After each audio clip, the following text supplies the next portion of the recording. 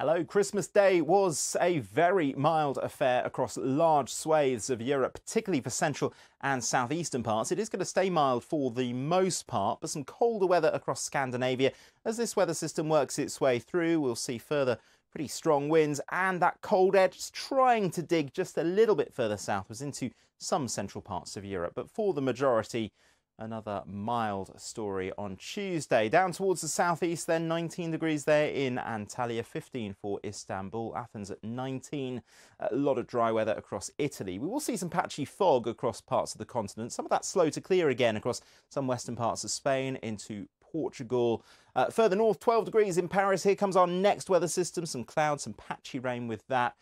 Some cold conditions there across Scandinavia, -7 the afternoon high in Oslo. And then we look ahead to Wednesday, that weather system in the west making some progress northwards and eastwards. An extremely wet and windy day across the UK, the Republic of Ireland. Some snow over high ground in Scotland. Some of that rain getting into the northwest of France with gales around some of the coast.